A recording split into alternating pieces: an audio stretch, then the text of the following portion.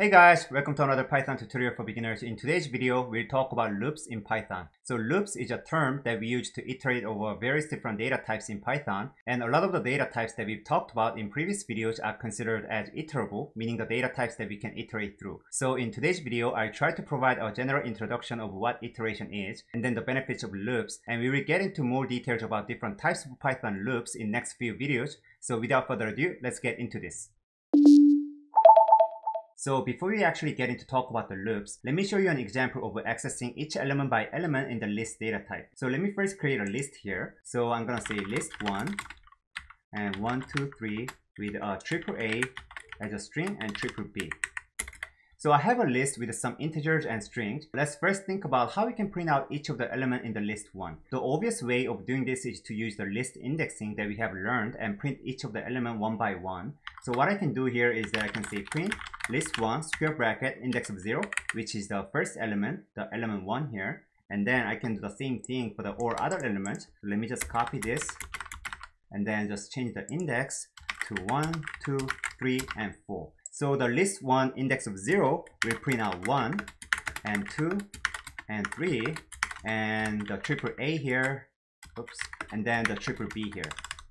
And so now if I run this, then you will be able to see all the elements in the list 1 printed out line by line because we have 5 different print statements. And obviously this approach will work as long as you can increment each of the index that we've specified manually one by one. But this is a bad idea if you have thousands of elements within the list 1 here, because there is no point of us using the programming if you were to prepare all 1,000 elements manually by yourself with the indexes like this. So in this case, we can use loops to save our time and reduce the lines of code that we have. And loops allows us to loop through, meaning iterate over each of the elements that we have in the list 1 without us actually manually specifying the indexes like this. So assume that if we are looping through the list 1, in the first iteration, it will grab the first element, which is 1. Second iteration will grab the element 2. Third iteration will grab the element 3. And fourth iteration, it will grab the element triple A. And then the last iteration, it will grab the last element, which is the triple B. So what this means for us is that by just doing a simple iteration over the list 1, we gained an advantage that we no longer have to write 5 lines of print statement with manually specifying the indexes like this. So then let me simply convert this 5 lines of print statement with a for loop. So for loop is one of the ways that we can iterate through the iterable data type in a definite way. Meaning for loop will only loop through until the point that you've defined it. And it utilizes the keyword for, and that's why it's being called as a for loop. And by default, for loop iterates each element within a given iterable one by one until the end of the element. So let me write a simple for loop here. So I can do for element in list 1. So now I've just wrote a single line that starts with the keyword for, and to the next I've specified the name of the element that we will loop through. You can name this whatever you want. And to the right I've specified the membership operator in, and finally I've specified the target list, which is the list 1. So this is pretty self-explanatory, but in here I'm telling the for loop to iterate through each element in the list 1, and within the for loop I want to actually print each of the element out. So I can do print element. And let me also write a divider here so we can see the clear difference between the above 5 lines of print statement and then the below for loop. And so if I run this one more time, then at the top you will see the result coming from the 5 lines of print statement, which is 1, 2, 3, triple A, and triple B. And then we have this equal sign, which is a divider. And if you scroll down, then you will see an exactly identical result, 1, 2, 3, triple A, triple B, coming from this for loop here. So as you see in the screen right now, the idea here is that the for loop actually started with the first index in the list 1, which is 1 here, and then it actually moved to the second iteration, which has the element of 2, and then to the 3, and finally to the triple B, up until the last element is reached. And once the last element was reached, the for loop automatically stopped, and so that inside the for loop we had a print statement of printing out the element that it was looping through, and that's why we see the 5 exactly same elements as we have in this 5 lines of print statement. So then now, before we get into more about the for loop, let's learn about some of the useful functions and control statements that we can use with the for loop. So the first one is pass. So we learned about the pass when we talked about the function, but pass is basically a synthetic sugar to indicate that you don't have any functionality inside this for loop, but you still want the Python interpreter to run properly. So for example, if I delete this print statement and just run it as is, then Python will complain saying that it has a syntax error, unexpected EOF while parsing. So this basically means that you don't have anything inside the for loop. But if we put the pass as a synthetic sugar within this for loop, so this for loop does not contain any logic, meaning that it doesn't have any print statement or it doesn't have any other programming learning inside the for loop, but we still want the Python interpreter to run properly with this for loop structure. And if I just run this one more time with a pass statement, then for loop will not print anything because you don't have anything. And at the same time, Python's interpreter will not complain because you have this synthetic sugar, meaning the placeholder pass within the for loop here. So this pass statement can be useful if you want to leave a section inside the for loop block without any behavior, but still want the for loop to run properly and recognized properly by the Python's interpreter. Okay, so then now let's talk about continue. So continue allows us to move to the next element in our iteration. So let me write a simple for loop with a simple if statement. So I can do for element in list 1, and then I can say if element is equal to triple A, then I want to run the continue. Otherwise, I just want to print the element out. So we just create our for loop here with the same structure as above. So for element in the list 1, so we want to actually loop through each element in the list 1. And inside the for loop, we have the if statement checking if the element, meaning the current iteration, is actually equal to triple A. If that's the case, then I want to continue, meaning that I want to actually jump to the next iteration, which has the element of the triple B. Otherwise, I want to print out the element. So what's going to happen here is that the for loop will start with the element of 1 because it has the index of 0. And so that it's going to check, does the element 1 actually equal to triple A? The answer is no, so it's going to pass this if statement and just print the element 1 out. And same thing for the 2 and 3. And whenever it actually gets to the triple A iteration, the element is now triple A and it actually equal to the triple A. So it's going to come inside this if block and run the continue statement. And when the continue statement is run, the for loop will instantly go to the next iteration, which has the element of the triple B. So the triple A will not be printed out because the continue statement was actually run before the print statement was executed. So if I run this, then you will see 1, 2, 3, triple B, but you will not see triple A. So let's test that out.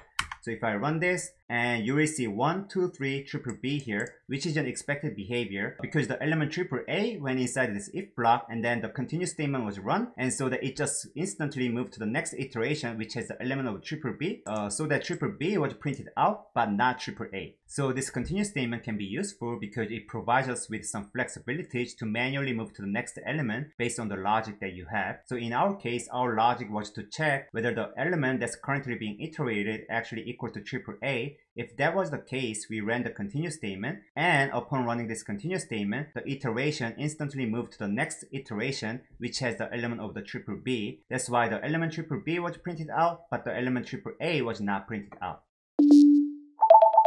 Okay, so then now let's talk about the break. So as the name says it, break statement allows us to break out from the iteration, meaning basically stop the iteration. So let me simply copy and paste the for loop that we have above here, and then paste it down here, and then uncomment the entire for loop. So in here, let me just replace this continue statement with a break. So now what's gonna happen is that the for loop still stays as is, meaning it's gonna iterate from element 1 to element triple B here, and we have the same if statement. So if the current iteration, the element is the triple A, then it's gonna go inside this if statement, and it's gonna run the break statement. And once the break statement is run, it's gonna instantly exit out from this for loop, meaning that this for loop iteration will be terminated. So what that means first is that the element triple B will not be iterated, because if the element was triple A, it's gonna run this break statement, so this print statement will not run, and element triple B will not be run because the loop was already terminated right after the triple A. So let's test it out by running this.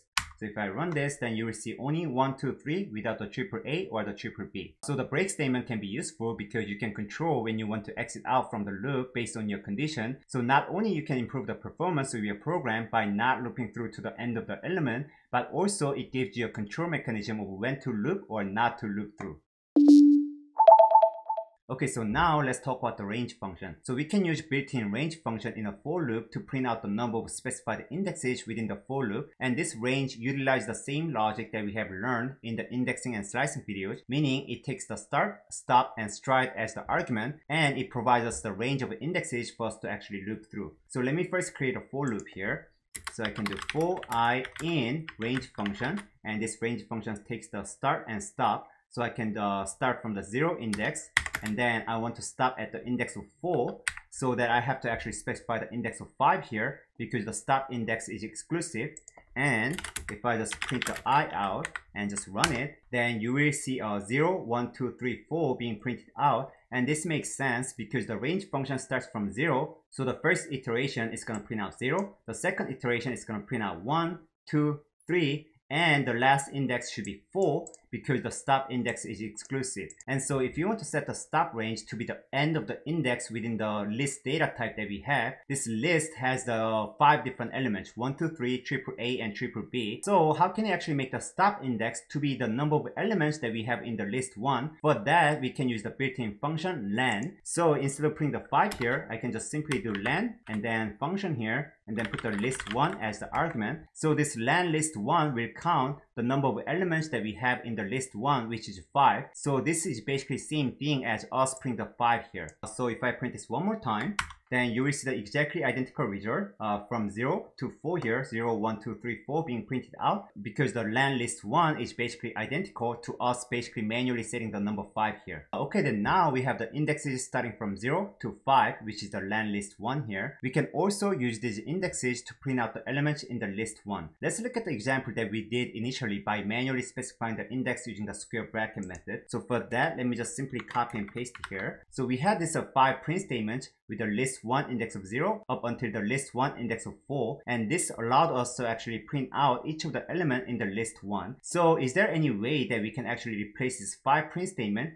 in a same syntax format within this for loop? And we already have all the indexes inside the for loop here, which is this I. So what we can do here is that basically we can just do a print list 1 and square bracket I. And this will be basically same thing as us running these 5 different print statements here, because the only thing that we have changed here is the index here. So instead of us setting the manual index like this, we basically automatically pass the index that's generated from the for loop. So in the first iteration, this I will be 0. So the list 1 square bracket will be 0. And then in the second iteration, the I will be 1. So then it's going to be list 1 square bracket 1, which is identical to the second print statement. And third print statement, we'll have an index of 2. And then the next iteration, we'll have index of 3, and so on up until the index of 4, which is our last index here. So if I run this one more time by just commenting this, and if I just run this, then you will see the exactly same result, 1, 2, 3, triple A and triple B. Basically all the elements in the list 1 were printed out line by line, just like us running the 5 different print statements like this. And this range function also takes a third argument, which is a stride. So if I specify the stride of 2, this means that the range function will actually jump the index by 2. So if I run this one more time, so now then you will see 1, 3, triple B. So it started with an index of 0, which has the element of 1, and it jumped by 2 indexes. So it went to element 3, which has the index of 2, and then it jumped by index of 2 one more time. So it went to triple B, which has the index of 4. And also we can specify the different start index. So instead of 0, I can put 1 here and just run it one more time. Then it's gonna start from 2 this time because we specify the start index to be the index of 1, which is 2 here. And another thing to note about the range function is that by default, the range function starts from index of 0. So that means that we can just delete the start index and then also delete the stride and just run this one more time. Then you will see the 1, 2, 3, triple A and triple B coming out, which is the exactly same thing as you specifying the index of 0 here and run it one more time. Then you will see the identical result, 1, 2, 3, triple A and triple B. So using the indexing like this within the loop is another way to print out all the elements when you are iterating through the list, string, and tuple data types. And as we saw in the previous example, without the index, Python's for loop by default prints out all the elements without specifying the index. But there are certain scenarios where you want to manipulate iterations using the index to have a better control over the iteration process for the list, string, and tuple data types. So in that case, you can actually create your own index using the range function like this and pass the index with the square bracket method for the list, tuple, and string data types. Okay, so then now let's try to create an index out of range error. So we've learned in the list indexing and slicing video that if you try to access the index that does not exist, we got an index out of range error. And in this example, since we are passing the indexes just like how we did it in the indexing video, it's possible that we can also get that same error. So let me first try the manual approach here. So let me just first uncomment this and then have another print statement here at the bottom. Instead of having the index of 4 here, if I specify the index of 5, which does not exist in the list 1 because the ending index has the index of 4, and if I just run this, then you will see the index out of range error saying the index error list index out of range.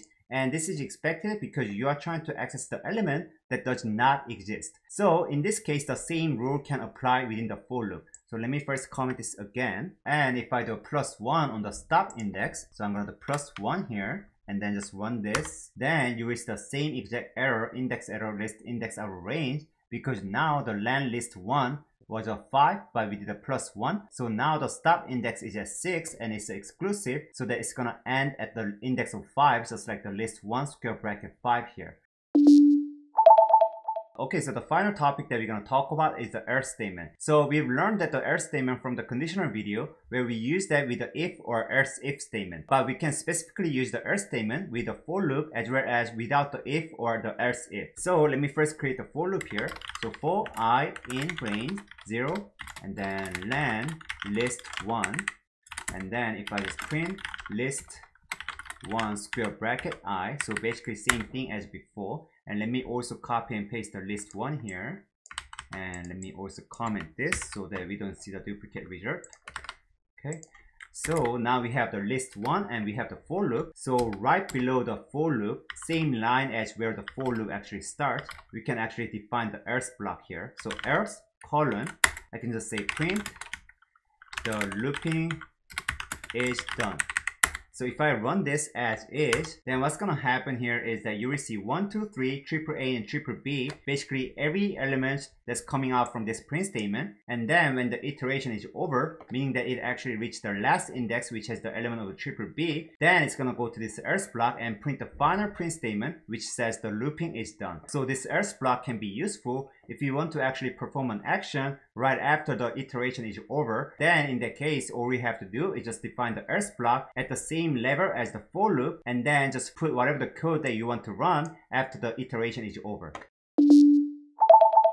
Okay guys, that's it for this video. We've talked about the basics of iterations using the for loop. In our next video, we'll use for loop to iterate through the various different iterable data types, and also have plenty of examples of common scenarios and operations that you'll be using in your program. And if you liked the video and found it helpful, please click the subscribe and like button. The subscription really helps for me to keep making these videos. And if you have any questions or comments, please comment down below. Thank you so much for watching and hope to see you in next videos.